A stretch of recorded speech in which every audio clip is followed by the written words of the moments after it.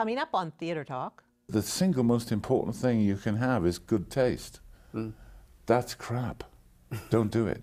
This is very good. Keep that. Whereas somebody who is a novice or inexperienced would say, "Oh well, we did the dancing version. Now let's imagine that we're doing it on ice." And say, you know. Theatre Talk is made possible in part by the CUNY TV Foundation.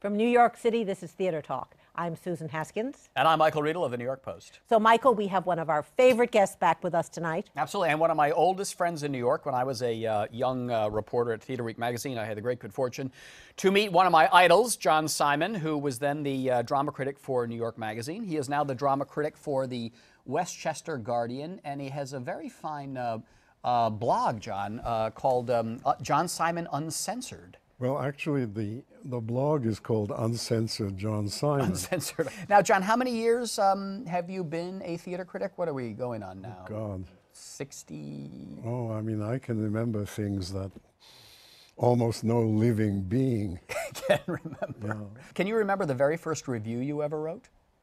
Oh, the very first. Well, you see, when I was at Harvard, which I was forever, there was a little sheet called The Audience, for which I used to write. But you know, I think the very first may have been for the Harvard literary magazine, The Advocate, in which I reviewed Tennessee Williams's The Streetcar Named Desire. That would have been around 1948? Whenever, and it was a total rave review. Huh. And I was fired because no play could be that good. So I'm the only person who was fired for loving Streetcar Named Desire. Did you not meet Tennessee Williams after you wrote that good review? Yes. Wow. You see, what happened is, at that time, he gave a sort of a talk at Harvard. He said he didn't give talks, but he answers questions. And one of the questions was, what do you think about existentialism, Mr. Williams? Which was then the fashion. And he said in that wonderful, charming Southern accent of his, I don't know anything about existentialism. Maybe one of you could tell us. So I raised my arm and told him what. He says, well, if it is that, I was an existentialist when I was 10 years old. What did you say to him? What was your answer when you were that? It was at least 2 paragraphs of Edward Albee, you know, real paragraphs. Then he invited me to have lunch with him at the Ritz. Whether it was for my brains or for my good looks, I don't know. So I came, and he opens the door, and he's wearing pajamas and a loosely unbuttoned dressing gown, robe. And I said, oh my God, I better watch out. You're going to be Blanche Dubois. So we sat down to eat, and he was very forthcoming. And I said, I have to keep talking about women. That's my only protection. And I did. But it was Armistice Day, as it was called in those days. And there were all these tanks lined up outside the Ritz, ready for the Armistice Day parade. And Tennessee looked out and said, these poor devils, they must be cold as a witch's tit. I said, a platitude from a great man. Then he starts talking, and he says, you know, Greta Garbo was the greatest. She seemed to be walking on air. Another platitude. It was one of the great disappointments of my life. Just to stick with Tennessee Williams for a while, because you saw him at his height, though, of writing the great plays, and then you would have covered, really, his devolution, if you will. I mean, the plays got worse after a certain period. It was not only a devolution, it was a deep-volution.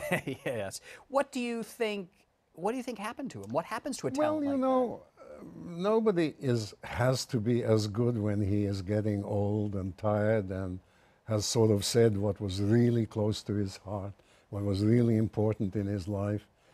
He wrote himself out. Some people like Bernard Shaw can go on and on and on. Yeah.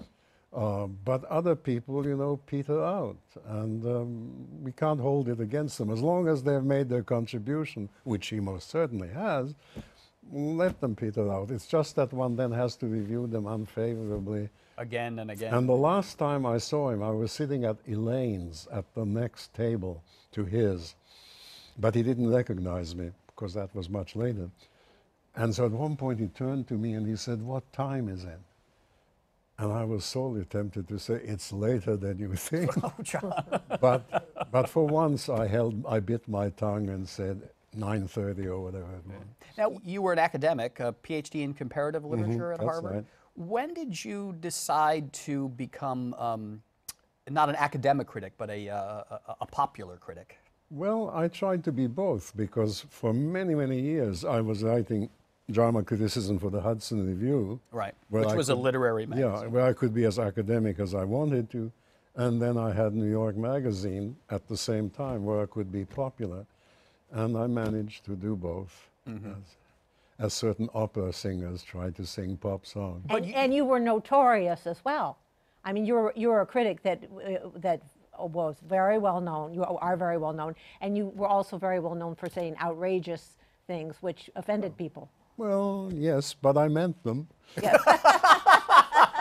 Well, did you enjoy, though, the kind of, Susan calls it notoriety, I would call it sort of attention, that you began to get at a place like New York Magazine? And did that kind of fuel the critic's ego in some way? Did you like being talked about? And Yeah, sure.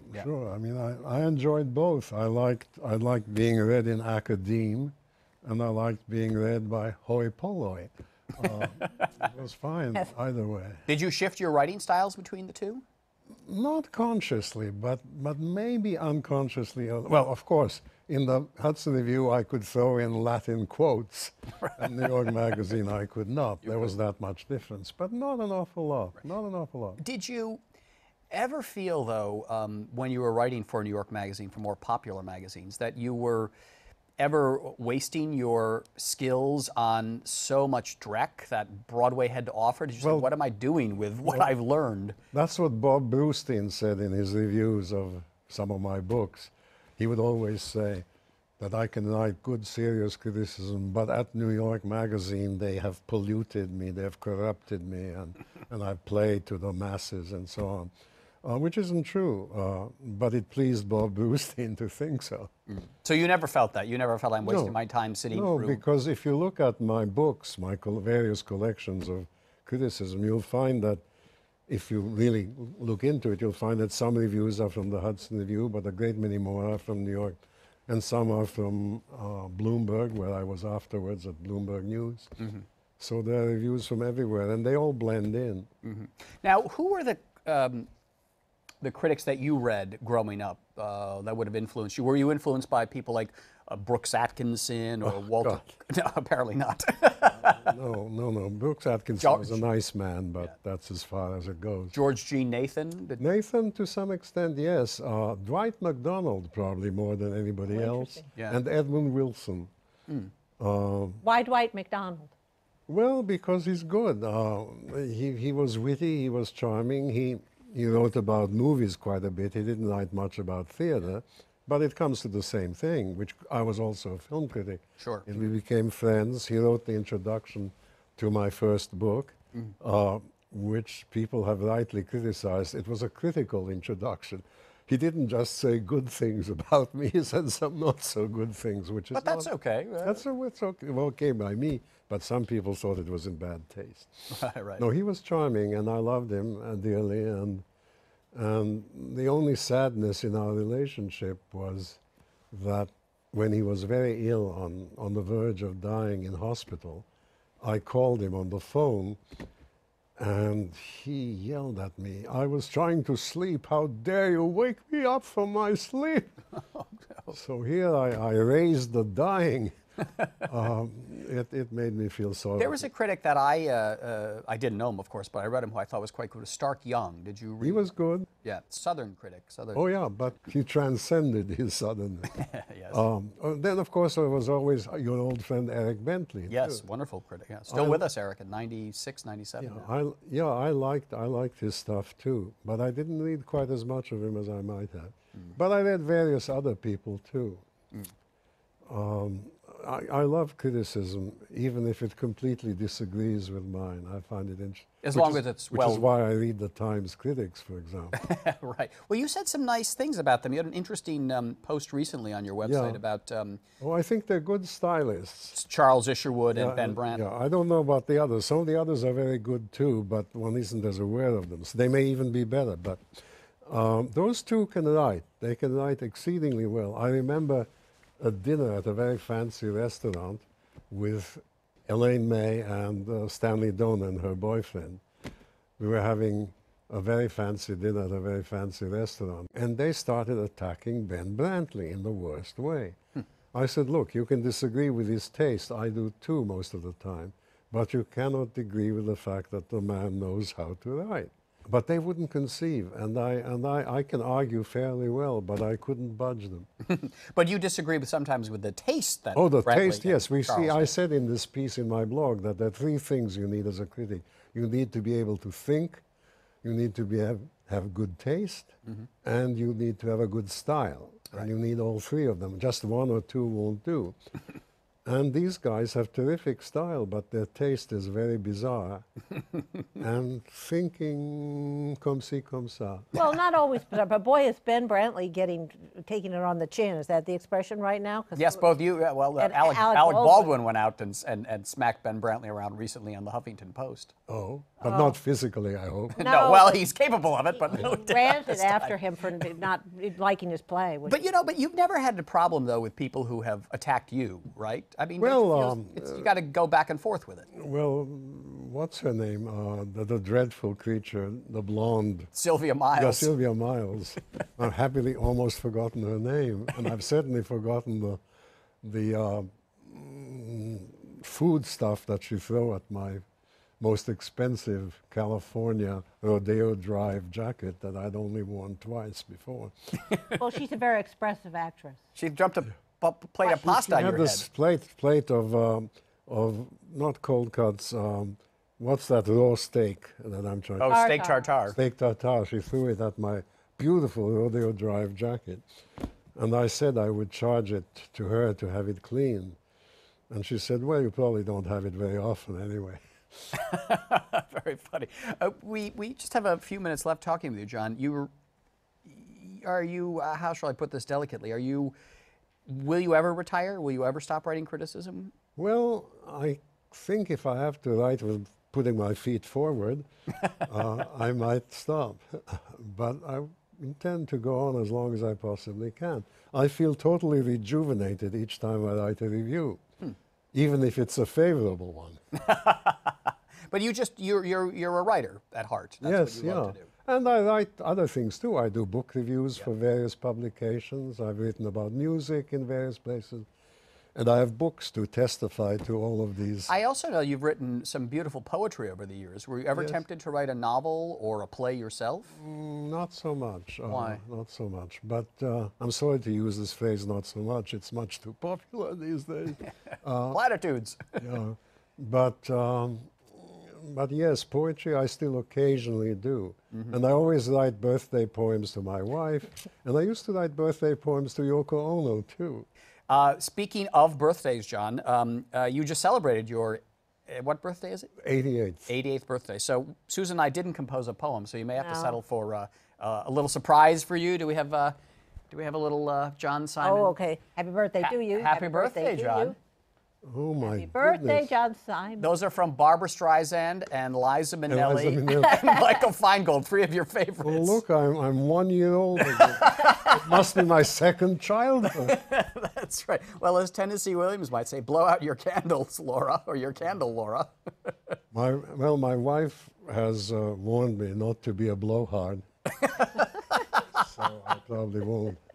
All right, well, we'll be like that. We'll let it burn. We'll let it continue to burn. All right. And before we let you go, John, in all of the nights you've been in the theater, is there any one particular performance, play, moment that before you pass into another world you will will flash through your head again? Anything that you saw that none of us may you remember know, anymore? It's like asking a mother which is your favorite child, and she has 12 children, and she loves at least 11 of them.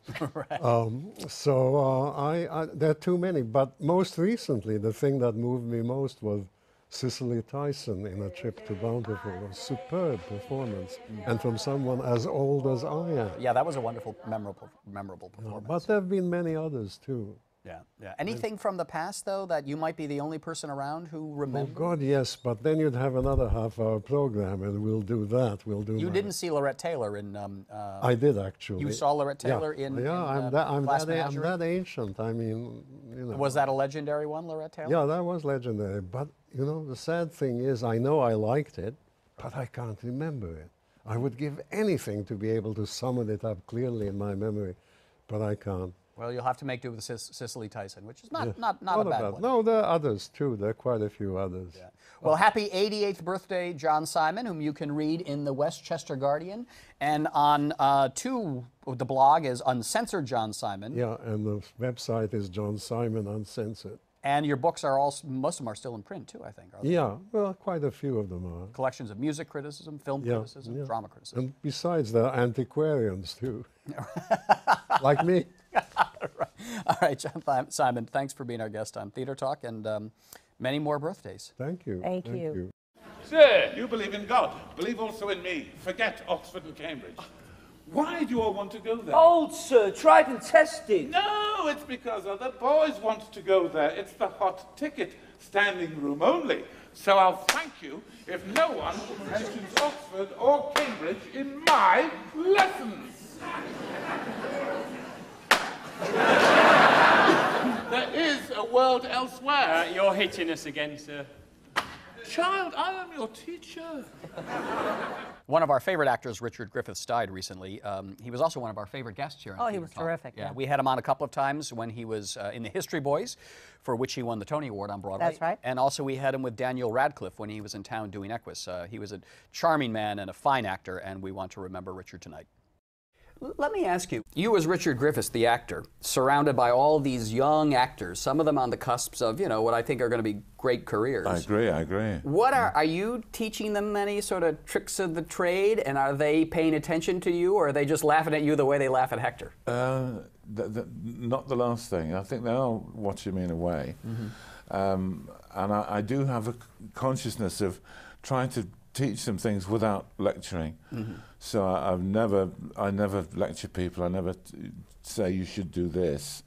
I will occasionally offer suggestions in a very nervous way, because I really don't want to tread on anybody's feelings of personal respect. You know, I don't want to suggest anybody's doing anything wrong or bad or anything. But I haven't. It's been 2 years, and the boys are now so far along the line from where they were 2 years ago.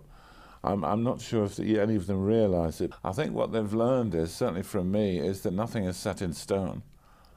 Absolutely nothing. I remember doing a show years ago with some opera singers. It was a play about Verdi, the composer. And what diced the nerves of the opera singers was that we would change the actors. The scenes would be different every night. Or somebody, you know, that chair in this theatre we were touring, and we'd have to completely adapt moves. No, opera singers don't go for that. And they couldn't deal with it. They kept, how can you begin to remember all the stuff you're supposed to do and change the moves and change what you say and change the way you say it? And I said, well, that's what we do. That's what's normal, to keep the thing moving and transforming all the time. And they couldn't handle that at all, because, as I suspect with musicals, the reason musicals can last longer than straight plays in a long run is that the musical is held together by the music. You know, there's a bright golden, he's on the meadow. You have to hit that note at that moment, because the band is there and they're driving that along. And all of that imposes a discipline, which you don't get with theatre at all, with the play. And so the thing about the play that we've had to show the boys is that it's about trying to reinvent the situation, the scene, every single time you do it. But without, I mean, isn't there the danger, though, with the young actors, though, that they're reinventing a little too much, having a little too fun. Yeah. They get a little too loose because they know it well, and they're young and they're boisterous, and they can fool around a little bit. That's very good, isn't it? That's exactly right. I mean, no, but that's true, because you have to learn the difference between what works and what doesn't. The single most important thing you can have is good taste. That's crap. Don't do it. This is very good. Keep that. This is terrible. That's so boring. Let's get rid of all of that. Oh, this is interesting. Let's put that there and hang on to that. Now we've got those two. Let's look for another quality. You see what I'm saying? That to me, that's the exercise of good taste.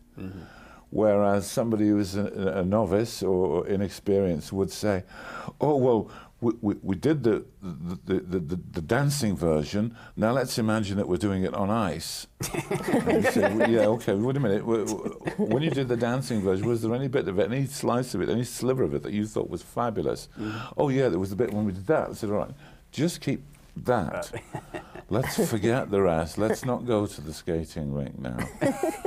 That's acting. You see, that's the difference, yeah. And that's what those boys have got to be learning from someone such as yourself. You see, it's what the Stanislavsky thing was all about. I mean, when people talk to students about acting, I find it very difficult sometimes, because the thing about Stanislavsky was he was a furrier. A furrier, yeah. A furrier who was nuts about the theatre. I mean, nuts about the theatre.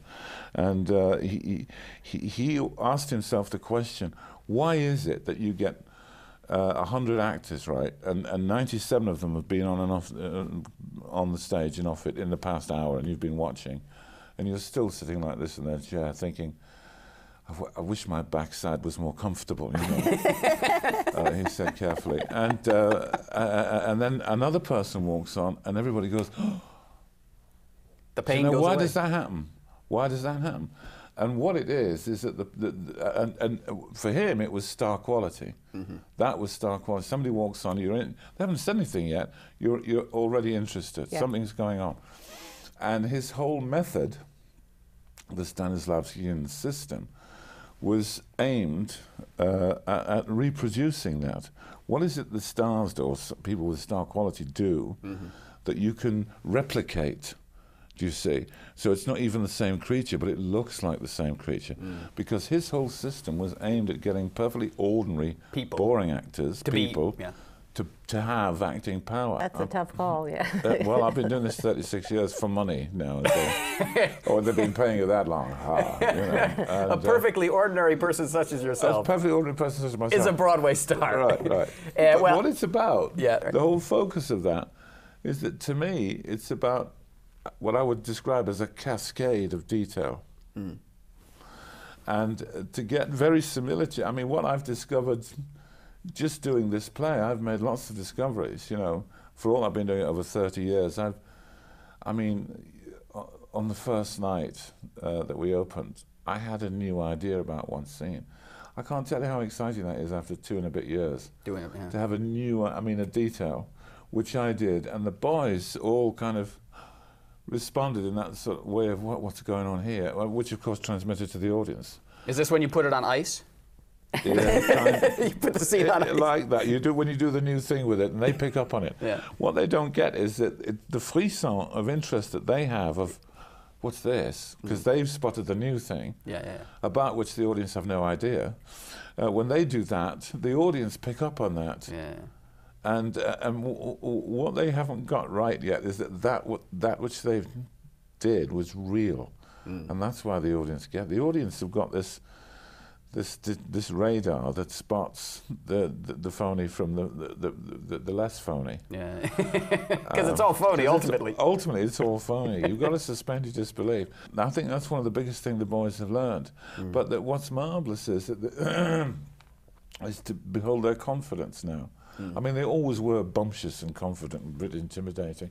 Alan Bennett came in every day to rehearsals and would end up on the floor, which is terrible because, you know, during rehearsals he had his 70th birthday. Most 70-year-olds, when they're curled up on the floor in a fetal position, you call the A&E, don't you, or something like that. But in his case, it was because of hysterics. Because he was laughing at the boys. Just laughing. So he would slip off his chair and just lie down on the floor and just laugh with tears rolling down his face and say, oh, this is much better than what I wrote. Why don't you just do that? You know, I said, shut up, Alan. We're going to pick him up and put on this. No, this was wrong, wasn't it? He said, I don't care. I said, no, yeah, well, we do. You know, and it was fun. But now you see they've got all the confidence that goes with that. Well, listen, they've got the confidence because they've been watching a really great actor on the stage in this play. It's been a pleasure talking with you tonight. Oh, well, I'm astonished. Is that? That's it. It's over with. This is ridiculous. I haven't even talked about anything. Part yet. 2. We did this lovely thing we did for little kids. Oh, little yeah. Kids like this. We can try and do this together if you Do we want. do this? All right. Okay. We'll do a tempo like that. Only they mustn't hear it because sound will cut their throats if they hear this. So we will do the timing, you see, and the cameras will see the timing, but they won't hear it. Right. Okay. Here we go. There was a man and he was an encyclopedia. No. We're in different keys. Oh, wait, okay. That's it. There was a man and he was an encyclopedia. He knew the weight of the moon to an ounce and the name of every star.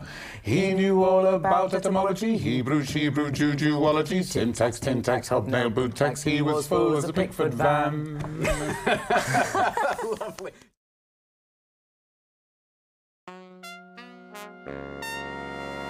Our thanks to the Friends of Theatre Talk for their significant contribution to this production. Theatre Talk is made possible in part by the Frederick Lowe Foundation, the Eleanor Naylor Dana Charitable Trust, the Corey and Bob Donnelly Charitable Fund, the Noel Coward Foundation, Carrie J. Fries, the Dorothy Strelson Foundation, the New York City Department of Cultural Affairs, and the New York State Council on the Arts, a state agency.